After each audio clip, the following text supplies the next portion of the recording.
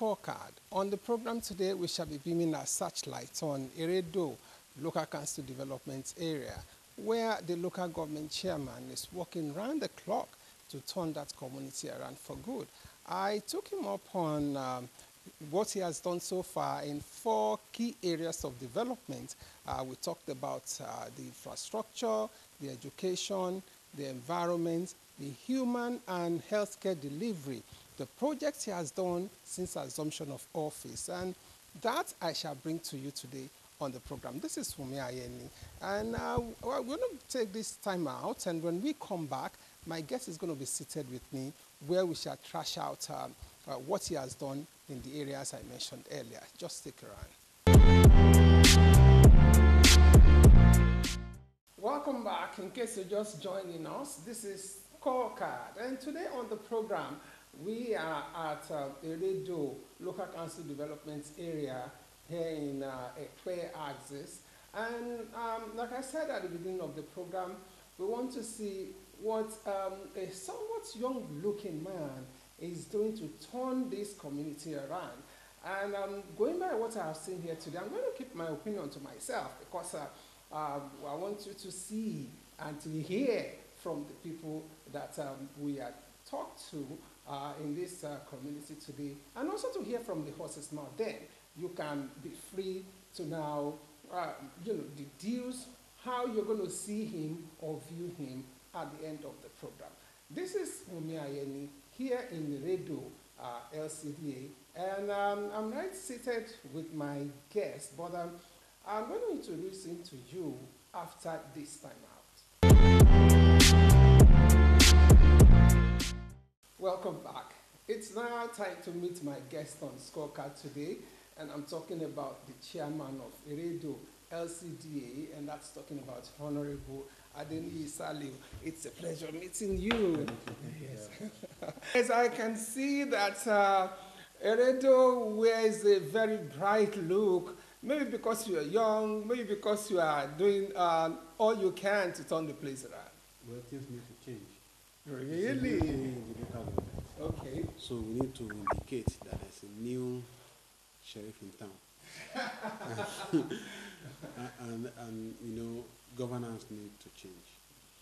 The way we do business shouldn't be usual. And you will see from the moment you stepped into the local government, since we came in, one of the first things we did was infrastructure. Because it was almost non-existent when we came. So today we can boast of 2 buildings within the premises of the local council, and a staff toilet that we just did. Now, the 2 buildings we did to accommodate the number of staff, because one of the challenges we faced when we came was that there were, attendance at the local government was very low. Staff were not coming to work. And the challenge that I saw there was, where they will sit. If there is no comfort, you won't find anyone around. So, and it's important that we make the environment conducive for them. And so we did the first one, and we did this now. So that means this mouth-watering edifice we have here was actually constructed by you? Absolutely. Oh, wow. When we came, we had a building, so we had to, redo it completely, raise it up, and we have this edifice now. Thank God. Okay, you see, you took me up instantly because the first thing you're supposed to be talking about on the program today, from the 4, laid down cardinal points you are supposed to focus on here in this local government today. We're talking about infrastructure, we should talk about education, we'll talk about the environment, and then the human and healthcare delivery. Absolutely. These are the 4 areas we shall look into, and your contributions towards the development of the people and this community in those areas. Now, you've taken it up with infrastructure. Now, let's look at those infrastructural inputs you have put into other areas of this community. We intervene in the 5 wards, so at least in every word that constitutes the local government, they feel and able to feel that there's a government in place. So I can break it down for you. Since we came in, we went to town and to attend to basic amenities. We really see a local environment. So, and there are a few things that are no longer a problem in a bigger society that is still a major issue here. Things like water. So we had like 5 major boreholes that we dug in the 5 wards of the local government. Wow. And the people are grateful. We also intervened in market. We upgraded, completed and commissioned the Ajay Bawale market in Ibadan.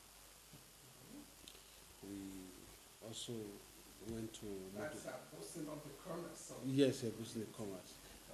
And we went to Mojoda market. We also gave the market a major toilet to attack, the environmental hazard that was almost becoming a major problem there. Then we also started to build schools. As I speak to you, in Igboe, that is one of the wards, we just constructed a fence, a perimeter fence around one of the primary schools. And currently, there's a 8 room block that has been built as we speak in that place. In a place called Irai, I just completing a town hall for the community. In a few weeks, 2 or 3 weeks, we are going to commission it in that place. So there are other areas that we have intervened. We have intervened in education at various levels. We bought books, school bags for the number of children, collaborated with Hope Foundation to empower them. Over 600-700 pupils benefited. And when they resumed school recently, we bought and printed notebooks for the students. Over 6,000 pupils also benefited from it. And at various levels, we intervene, pay school fees here, buy uniforms there, and support the school system. Then we went into empowerment as well. I'm proud to tell you that recently we graduated about 21 indigenes from Nigerian Opportunities Industrial Center in Bagada. We put them on a 6-month intensive training, resident intensive training. Fully sponsored by local government, including feeding. And we paid for their accommodation, both beddings, and paid the training fees. By the grace of God, before the end of the year, we are going to be equipping them 100%. Yeah. So we're going to give them places to start their career in our profession. We just got about 2 acres of land from a community. We are going to build a market and put some of them. Now, still, I'll go back to infrastructure. Somewhere in Odoragoshe, it's another ward, they call it Ward K1. We are building the first local government estate, housing estate for local government. That place, rings a bell. Yes, opposite is the Michael Herrera estate. So just like the opposite is where we are building our own. So that's the first of its kind in this environment. Yes, by local government. Just behind it, we have a shopping complex that's also been built for the community. So there's a number, and we have one in a community called Dora. That's where we're going to have our staff housing scheme. Staff housing scheme. We have 5 acres of land that we negotiated with the community, and work is currently going on there. By the time all the infrastructure is put in place, of course, we'll be open even to some of you.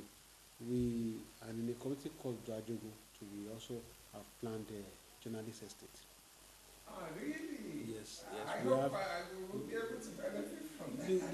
This is a community that needs to be on the world map. So we need to be friends with people who can help us put it on the world map. It's affordable, and that's the difference between here and major towns. So we think that the infrastructure that is, been put here by His Excellency Governor Akim Body is to the benefit of all. And this is a boundary community. The major road goes directly to Jepode. So it helps, we need to attract more people to live here, to boost the local economy and help us develop the area. So, and we have reckoned that the journalists would play a major role in doing that. So we want to encourage them by giving them a place to stay. Okay. And I'm just thinking that the name of the estate should go by the journalist estate. Yeah. Absolutely. We don't have a radio journalist estate by the grace of God. Okay. Now, healthcare, we have also intervened. Since we came, we visited major healthcare facilities in the axis. And we want to ensure that the one we have in local government plays 24 hours. Then we also equipped and upgraded that of Mojoda. There's a Mojoda primary center that we have upgraded. We bought generators for all of them to ensure that there's power at any point in time that people visit the place. So to the extent that we have not recorded any major incidents around, not having, power at the time, patients visit such places. So since we came in, we've been busy, and to the glory of God, we have this building now. And again, I must thank the governor for, securing this place very effectively. A few months ago, we were approached by the military. They came here and sought land to build a force operating base. So we gave them a place in Ibomi and worked with them. The place was built and made suitable for the military to move in. So today we have that very effectively operating now. So and also the governor recently completed the Odunoforija police station. It's fully operational as a police station.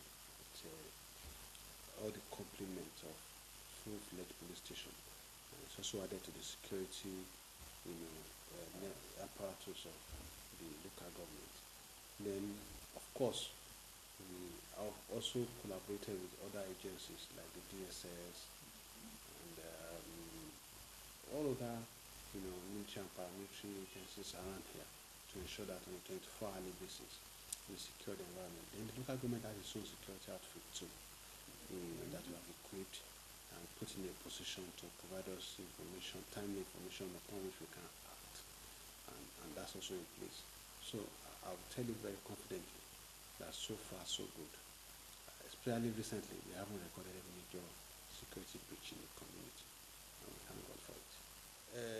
This is an APC government, and we're very proud of the political party that has changed as its mantra. Everything has changed now. We now have a country that is working for everybody. We have a country that is more secure than we used to have. We have a country that has invested in infrastructure heavily. We have major investment in education. We have investment in security, primary healthcare, agriculture. So it's a thing of pride that at our time we have a government that is actually very responsive to the people and is able to deliver true dividends of democracy. So we thank the President Muhammadu Buhari, the Vice President Yemi Osinbajo, for a good job, for making us believe again in a country that holds promise for everyone. And in Lagos State, what we have witnessed in Lagos in the past 3 years is a revolution. We thank Governor Ambode for his commitment to the continuous development of Lagos. We also thank our party leaders led by Ashwaji Tinubu and other party leaders at the state level for their contribution, for their commitment to the party and good governance, for creating the enabling environment for people to aspire for political offices, and giving the space for us to also deliver the dividends of democracy to our people. And I also want to thank the people of Edo for giving us the opportunity to be here. Their mandate that brought us here. So we're proud and very happy. We keep assuring them that there's still more that's going to happen. We are going to bring complete IT infrastructure to the council. This is going to be the first local government in the state that will be fully IT compliant by the grace of God. We are going to empower people. The scheme that trained 21 actually is for 500 people. We're going to train about 500 in various skills. We want to completely stamp out, unemployment in our local government. We want people to be fully skilled and to be able to fend for themselves. We are going to invest heavily in agriculture because what we have is land. We are going to boost local industry and commerce. We are also going to invest in primary healthcare, education, and encourage our people to get qualified, become highly educated so they can change the story of these houses. Then we are also investing heavily in environment. This is the cleanest local government in Lagos. Since we came in, we have cleaned our local government every week. We go on the radio, we won't find anything that is dead. We have invested every day. And we have ensured that on a weekly basis, we have refuse cleared everywhere. And this is something that we're very proud of. And it hasn't stopped. So we're going to continue on that. And so many other programs that we have in place. Thank you very much. Wow! Oh, wow! It's been so lovely talking to the chairman of the local council development area. And I must say that this is the very first time since we've been going around talking to local government chairmen and some of the public officers to have a local government to take up a housing project, a capital project that can only be traceable to governors and ministers. I never had that experience to have a local government chairman take up a housing project in this community. That is highly commendable. Yes, to carry it up from the horse's mouth. And I must assure you that we're going to keep close contact with this local government and also monitor their development. And you can always bet that I will keep you informed as soon as new things are turning up in this local government. Right now, I'm going to go to town, talk to people. Let's hear what they have to say about the contributions of the chairman, Honorable Adeniyi Saliu, to the development of the community. Let's come over with you. The chairman, since assumption of office, has been working almost 24 hours to see that to the success of this administration, that is both on infrastructure and some other areas like that. Getting to this council about a year or 2 years ago, you can now appreciate what is doing, what we are doing on ground. You see what you have on ground here. The terms of infrastructure, there is nothing to write about before, but now you can see for yourself. And many people comes in, praising him here and there, going to rally and some other areas that they do appreciate. We have a very fine people appreciating a good work. He is the man that we need at this present time, that God has given him unto us as a gift to steer the ship of this local council. And we thank God because he came at the right moment to bring new dawn to the governance of Eredu LCD. And with the projects that's cut across all the wards in Eredu LCD, I want to say that he has performed credibly well. First and foremost, I would like to commend this administration for the fact that it's a leasing government and they in many ways contribute to the development of Radio LCD. You know, this is an agrarian society where most of the people, they are predominantly farmers and fishermen, and the executive chairman has tried a lot, in the area of rural roads, giving little help in terms of financial ability to support the agricultural activities of the people. And in the part of the CDC, the chairman has been up and down for us in the area of financial assistance. Also, he has been able to touch the lives of the people in the society, providing water in his own capacity, providing amenities within the market environment to make sure that the marketing services of the people are going on as expected. We look at the area of lock-up shops in the market also. Then we also look at the area of educational activities to our own children by giving them materials to support their education. In the area of security, he has done a lot to secure the lives and properties of the community. He put up the Momo outfit, of which he met on ground, and he has been able to develop on it by giving them the necessary equipment they need to secure the lives and properties of the people. Likewise, the recent Lagos Neighborhood Safety Corps, he has been able to provide in his own capacity to make sure that their vehicles and other things are going on to protect the lives and properties of the populace. 100% performance, because our local government chairman in person of Honorable Adeniyi Saliu Rasak is doing fine, particularly we market women. Is trying the best he can do by empowerment. Firstly, by empowerment, because one is marking, is doing some anniversary in Eredo LCD. He empowered we women by giving them the little one we can add to the money we are doing to do our business. So kudos to him in that one. In the line of farming, I am the leader of a farmer women group in Lagos State, also in Eredo. He empowered us. He loved a farming system too much, in the extent that he told us to go and find 100 hectares of land.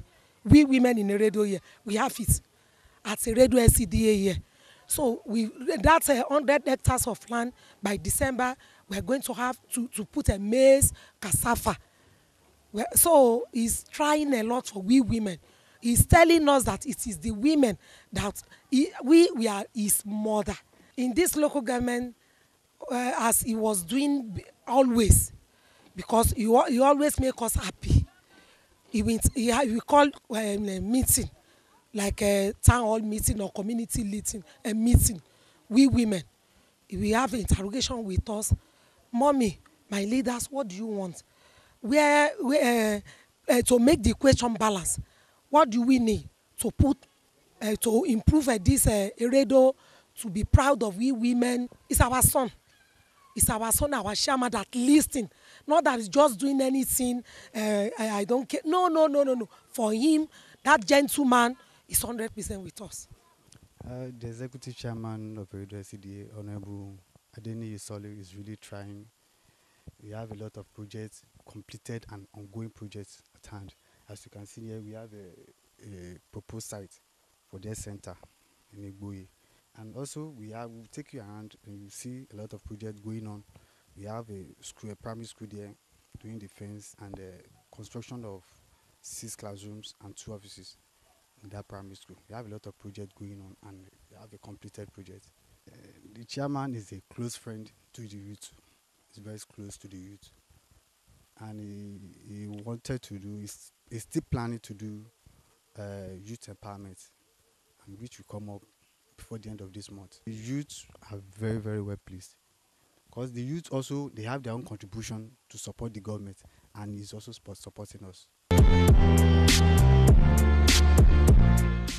I want the chairman to continue this way. So, and I will continue to support. I will continue to support him in whichever capacity. My singular advice for him is that our people, which we, the councillors, are representing, are yearning more from him. My advice for him is for him to continue doing more. He shouldn't relent in his effort.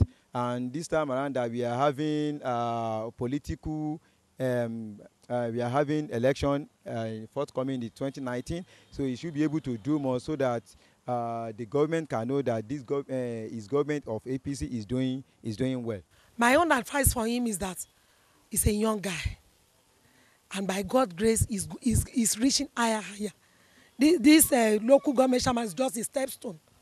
What we need from him, as we back him, because we tie him a big wrapper, which he will never fall. Inshallah, we want him to do more for us.